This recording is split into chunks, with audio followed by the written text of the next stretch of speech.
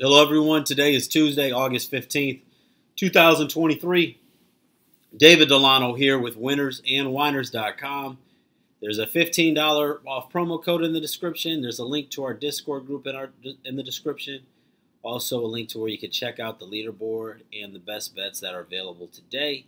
You could also sign up for Winners and Whiners /betting. If you're in a state with legalized betting, last two free pick winners have both been on underdogs. We had the Baltimore Orioles at plus 124 on the money line yesterday. And then our best bet, we did drop our best bet as I had under 9 in the game between the Rangers and the Angels. And the Rangers bats did all the heavy lifting in a 12-0 win.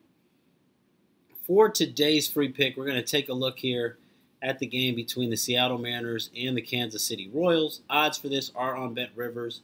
Bet Rivers, depending on your state, giving away a risk-free bet between $100 to $500. And you can sign up for that on Winners and Whiners /betting.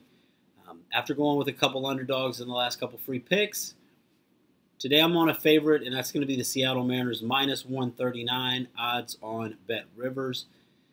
Emerson Hancock going for the Mariners first as a rookie, first start this season, last Wednesday. 6-1 win over the Padres as he allowed 2 hits and 1 run in 5 innings of work. He's got a Seattle Mariners bullpen behind him that is the third best earned run average in Major League Baseball this season. And the Mariners definitely could use a win. They're going to be going against a Royals team that has been playing better, especially at home.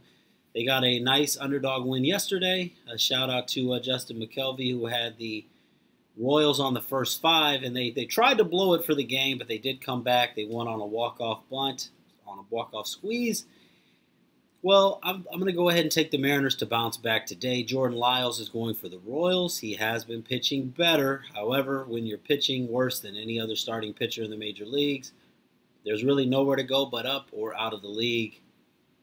Kansas City Royals are just 3-19 when Jordan Lyles has started this season, making him the worst money line starting pitcher for profit-wise in Major League Baseball. I'm going to take the Seattle Mariners here to bounce back at minus 139 on the money line and get it done against the Kansas City Royals. As always, feel free to let me know what you guys like for today.